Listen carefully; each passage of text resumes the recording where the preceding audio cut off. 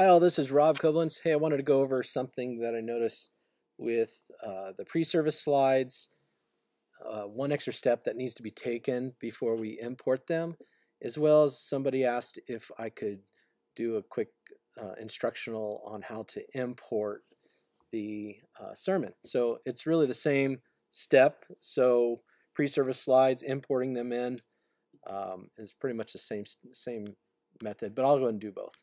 So all right, so make sure that, number one, when you guys are bringing stuff in, that you're saving it into the correct documents. So you'll go into Documents, Pre-Service Slides, that's where we saved it. So we're going to import this in, and I'm going to show you the little one more step that we need to take. Okay, and it's going to ask me where to save that. We want to save that on All Other Slides and Media. Okay, hit OK.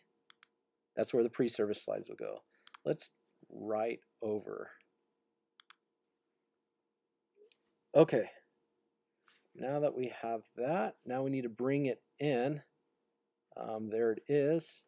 So let's click on pre-service slides, go to all other slides and media, and then we're going to just drag this in. Okay.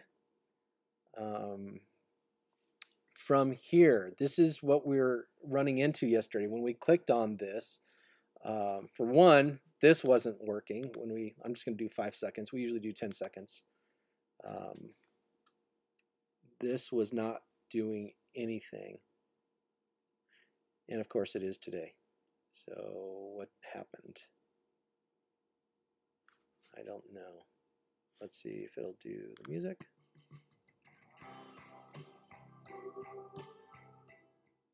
Yeah. Okay. Well, yesterday this wasn't working, the transition thing, and it was doing exactly what we saw. Every time it transition, it would cut the music. See, it cuts the music. We can't even play it. So there's one extra step that needs to be taken in order to. I'm going to turn this off.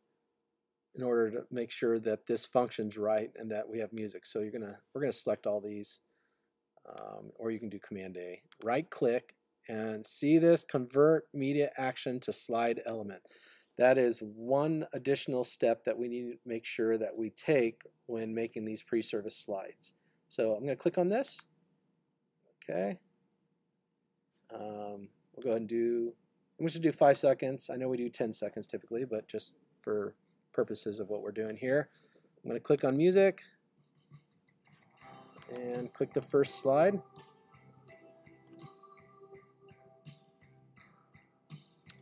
And it is going to the next slide, so that's good without cutting the music, so that's a good thing. So that is the one additional step we need to make when we're doing that. So hopefully that made sense on how we're bringing it in. Make sure that when you bring it in that you're choosing the correct library.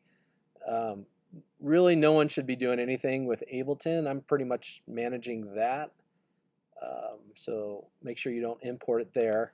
All other slides and media, it's like the 5 before, closing, communion, pre-service slides, sermon bumper. As you can see, all these are the items that would be included in this library. Offering, that is just your scripture, Bible verses for like the offering time. Sermons, that's pretty self-explanatory, only the sermons, and then all songs. This is all the songs. So if you bring in a new song, this is where you'll do that. Okay? Again, Ableton, don't worry about doing anything with that.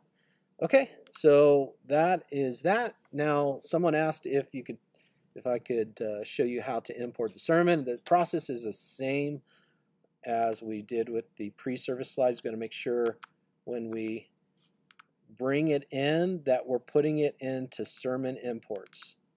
So this is where the messages will be. When Rick brought in his message, he had the slides separate. It wasn't imported. It wasn't actually built into his message. So I just kept those pictures in here in the sermon imports and then just dragged them in.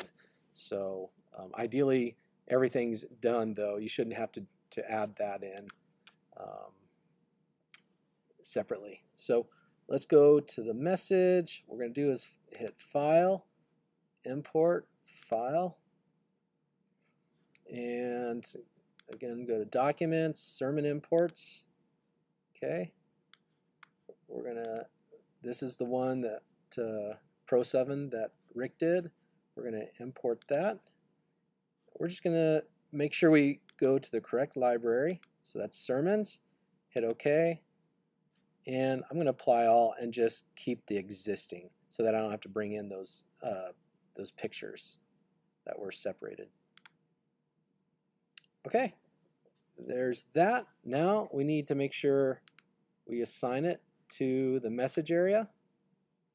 This is where we need to put it. Go to the Sermons library and slide this in. Just drag it in. Okay, I'm not going to show you how the the screen should look. That's a different video, but that is the process for dragging in the message along with the pre-service slides and the extra step. If you have any questions about any of this, let me know. Take care.